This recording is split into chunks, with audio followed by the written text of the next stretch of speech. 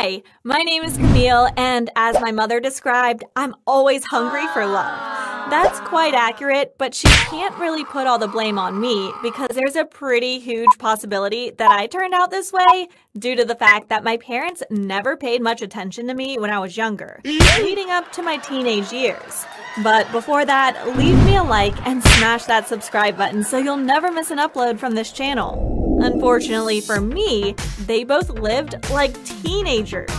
Don't get me wrong though, they were still good providers. My dad was a graphic designer, my mom was a novelist. They partied hard. The parties were often held at our home, so when the clock struck 12 and I turned 18, I got out of the house and never looked back. I saved more than enough money because I had been planning to leave home since I was 14. I worked as a babysitter part-time in a fancy Italian restaurant and also made handcrafted hair accessories, which I sold to a local store.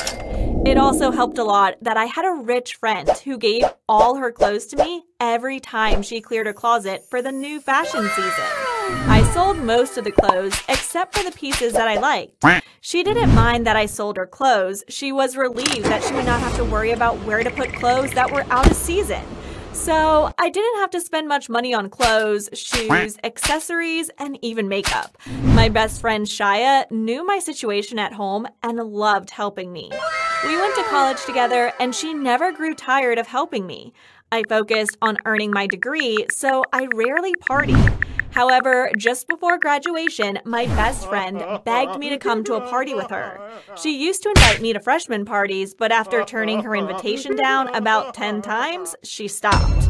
This will be our first and last party while at college. Please come with me this time. She begged, looking as if she was about to cry. Okay, I replied. We were about to graduate anyway.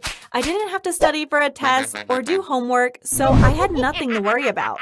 When we arrived at the party, she squealed when she saw her longtime crush, Pump. She turned to me and said, "Hey, can you keep Pump's best friend busy? I need to have Pump all to myself. This is my last chance. It's now or never." I looked at her and thought about how most of the money I spent on college was practically from her. How could I say no? "Sure," I said and approached him. "Hi," I greeted.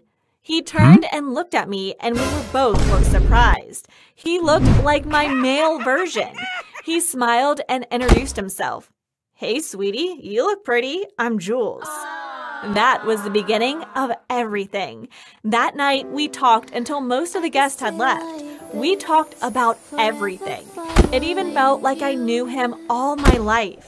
My best friend had to drag me away so that we could go home. We went out every day after that. After a couple months, we decided to make it official. After graduation, I started working. Everything was perfect until I got pregnant. After 5 months, my belly got really big, and that was when we decided to finally introduce each other to our families. I called my mom, who was really surprised to finally hear from me. I had been sending them postcards and emails to let them know that I was alive.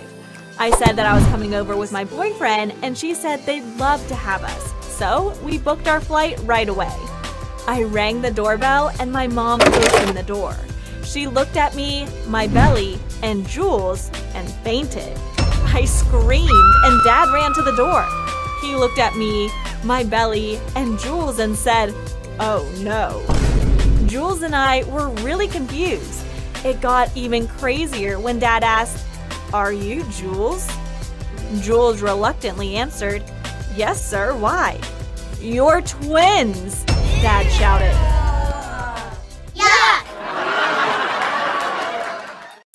What would you have done if you were in my shoes?